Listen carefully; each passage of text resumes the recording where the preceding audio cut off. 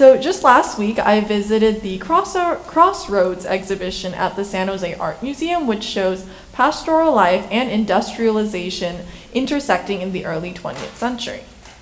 But what happens when art isn't this easy to understand? Here today to transform your perspective on modern art, please welcome freshman Kelly Liu.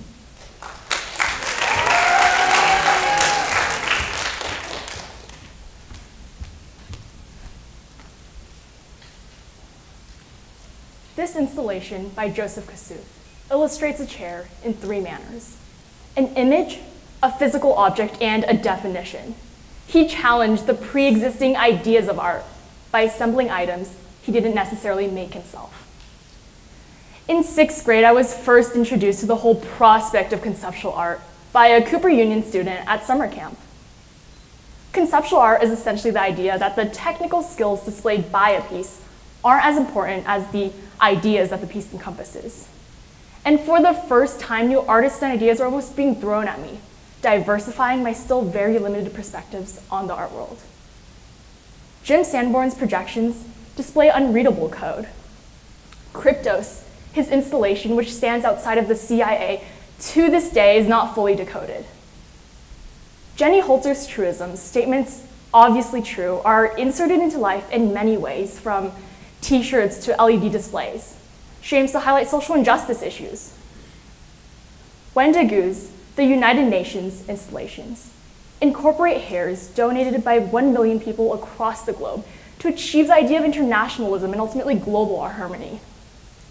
In his project Forest of Stone Steles, he translates poetry from the Tang Dynasty to English and back, showing the untranslatable nature among cultures. Onkawara created time-based art, where each piece displays the date of its creation, each hand-painted and therefore unique, showing the passage of time. Their dates are written in the language of the area he was in, and if Kawara didn't finish a piece before midnight, he would destroy it. His art, in a sense, ended when he passed. This was the first class I took where students didn't come into critiques with drawings or sketches. Instead, they came in with handmade contraptions, large-scale collages, weird but compelling videos, strange costumes, everything imaginable. My peers would draw with tea, have conversations with the homeless, go outside to burn pieces of newspaper with their glasses, construct unconventional books, all for a purpose, all revolving around a central idea. And this is what forever shifted my view of art and artist. As a child, it seems as though we're almost taught that a realistic piece is something we should strive for, that a good piece is almost synonymous to a realistic one. This is what initially made conceptual art so difficult for me to understand, as I've seen many instances of parents, of teachers, of peers heavily praising realistic works. I only saw one side of art. I thought art had to resemble the forms of paintings, photographs, or prints. Never had I seen an installation at such large scales with such powerful meanings. In my experiences alone, I've seen many opposing views on modern and contemporary art. My extracurricular art teacher stresses beauty in many of these pieces.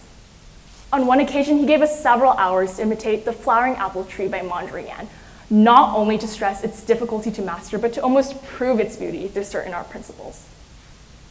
Contrarily, my former literature teacher related the themes of Fahrenheit 451 to how bad art has become. He proceeded in showing us traditional oil paintings from the encyclopedia, comparing these to the works of Mondrian and Pollock. But many of us give up easily, and instead of forming interpretations of our own, we often accept the judgment of others. Just last summer, I paid a visit to the San Francisco Museum of Modern Art with my family. My father wasn't extremely interested in any of the pieces on display. He even proposed waiting for us outside of the museum or at the museum cafe. Now, I wondered why my dad, who would ponder, and I mean ponder over pieces at other museums, paid so little interest to these works. At the museum itself, I've seen many other opinions on these pieces. There were visitors who would stand planted in front of certain works in awe over long periods of time. Those that would skim through the pieces, leaving just enough time to see everything on display. Those who would constantly question the values of the work presented to them. The list is endless. These outlooks stem down, not solely to our artistic tastes, but also to our educational backgrounds, in terms of quality and not of quantity. Back in kindergarten, I went to art class, like many of my peers, where we sat behind our desks and imitated our teacher's every stroke. Needless to say, we almost all ended up with identical drawings, aside from the curvature of the lines or our color choices. Not long after, I switched to a different teacher who had an entirely different approach, an approach that included critiques, discussions, and overall freedom. This education I received through the interaction between my peers was more valuable than any technical skills I've gained through the process. And this is not the education in the sense of color theory or composition, but the creative way I've almost been trained to take. I am grateful enough as to spend hours at the studio weekly and many, many, many more over the summer. And when given a prompt, I learned to attack the idea at different angles in ways I've not seen taken before. I truly believe creativity is heavily connected with the bravery in enduring something new. This could mean intentionally breaking the rules of perspective on your paper or something entirely different. This has led me to accept the unconventional and ultimately the ideas behind conceptual art. We often immediately connect creativity with the arts, but there are many differing forms of art education, some that don't ignite personal ideas, such as that I partook in my earlier years of elementary school. We should also note that these creative methods are achievable through many educational facets, not limited to art, and we should strive to incorporate them. For example, I was engaged in competitive mathematics for a while, and though the mindset needed for math and art may seem entirely different at first, I found many overlapping similarities. At school, my classmates and I were structurally led through examples that we soon imitated for problems not much different. But whether this be at an online AMC course or a Math Counts 1 in person, the problems are left open-ended. We were merely taught concepts that we would have to then incorporate into challenging problems in a creative way.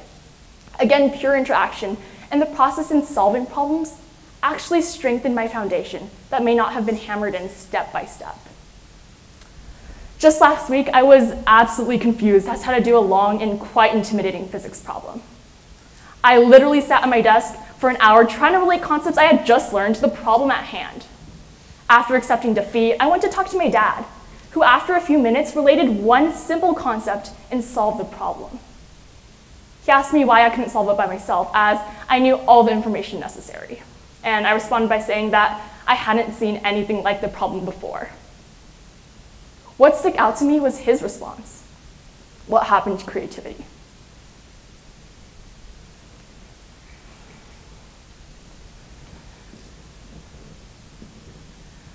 I do believe creativity can be developed or even taught. At a young age, I would draw and draw and draw, but I found it difficult to incorporate my ideas in a creative manner, like so many of my older peers had done. As I progressed my technique, I continued trying to think of ideas. And after watching others develop their thoughts, reading about more artists and their views, and going to museums, I began to build up inspiration. And apart from sketchbooks, for assignments, I started carrying a smaller one around for personal notes, observations, quick sketches, and a place to put my ideas. I bring this with me on vacations, hikes, and occasionally to school in case I want to add a little note for later. My most recent sketchbook is handmade. This outlet has helped me spread out my ideas. Seeing others in their creative endeavors has sparked creativity in myself. Creativity is built up through the exposure to many views, many ideas, many methods, and many solutions. Creativity is innovation. It's problem solving, it's possibility. As a society, we should work to encourage collaborative efforts to achieve a creative mind, as education at a young age heavily affects future thinking processes. Instead of often resorting to individualized and quantifiable tasks whenever possible, we should encourage interaction. Let's build up and not get rid of creativity before we enter the real world. Over these years, I've learned that art needs to be new. It needs to be different. There needs to be change. Marcel Duchamp is an artist of radical intent. He took common but symbolic objects coined ready-mades and regarded them as artworks. He said, "An ordinary object could be elevated to the dignity of a piece of art by the mere choice of an artist. Anything is art if an artist says it is. He argued. You cannot define electricity. The same can be said of art. It's an inner type of current in a human being, or one which needs no definition. Thank you.